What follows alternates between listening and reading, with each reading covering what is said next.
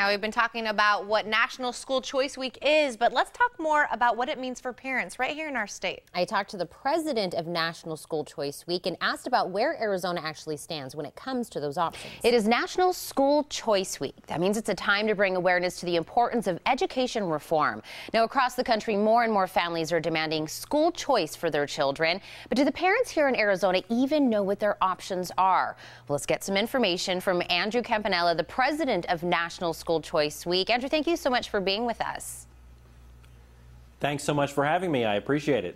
Well, let's start out with kind of what is the goal of this week? Sure. National School Choice Week is a series of 16,000 events all across the country. 612 of those are in Arizona. And the goal is to let parents know that when it comes to the K-12 education of their kids, they do have choices. It's also an opportunity to give parents a platform to say, hey, listen, I want more choices if they feel they don't have enough. So let's kind of zone in on Arizona and how we kind of stack up against other states when it comes to education and our choices. You know, I think Arizona is probably the leading state or one of the leading states when it comes to school choice. Parents in Arizona have more choices than parents in most other states. So there are traditional public schools and a lot of great traditional public schools all across Arizona. One of the best public charter school sectors in the country. There are magnet schools focusing on things like math, science, technology, performing arts. There are full-time statewide online academies, some great private schools that parents can access scholarships to send their kids to if they can't afford tuition. And of course, parents are free to homeschool their kids. So there are a ton of different options for families across Arizona. Well, now that we know that Arizona is one of the top states when it comes to those options, now a parent needs to know how they can actually take advantage of that fact. What kind of advice would you give them?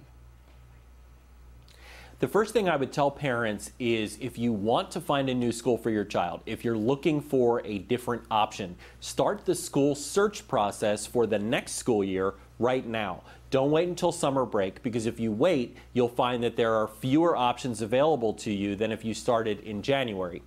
So we want parents to talk to their kids about what inspires them and motivates them to go to school. Then we want them to visit schools, bring their kids with them, talk to teachers, principals, administrators, and other parents, and finally make a good choice based on what your feel of the school is, the data surrounding the school, and what your child thinks too. Well, I think that's a great option to put in there. Make sure you talk to your children and see what their focus is and what they're interested in. And now, Andrew, just for a second, I am going to play devil's advocate for a moment. I know some people say that having school choice can actually take some funding away from public schools, and this is why they end up being an opponent of this school choice. What would you say to them, or how do you kind of off guard that? Sure. So when we talk about school choice, we're talking about all of the options that parents have or want to be able to have for their kids' education. And public schools are an important part of school choice. What we're seeing in Arizona is that a lot of families are choosing traditional public schools as a result of the expanded school choice options in Arizona. So school choice elevates, celebrates, and helps make better all schools, including public schools. In addition, I want to point out that of the 6 different options I mentioned, types of school choice, 4 of those are within the public education system: district schools, charter schools, magnet schools, and online academies. They're all tuition-free public schools within the public education system. And if parents and children possibly want to get some more information and see what's out there, do you know of any events that are going on actually close by with us? Well, I know that on Friday at 10 a.m., thousands of people are going to be gathering at the Capitol in Phoenix.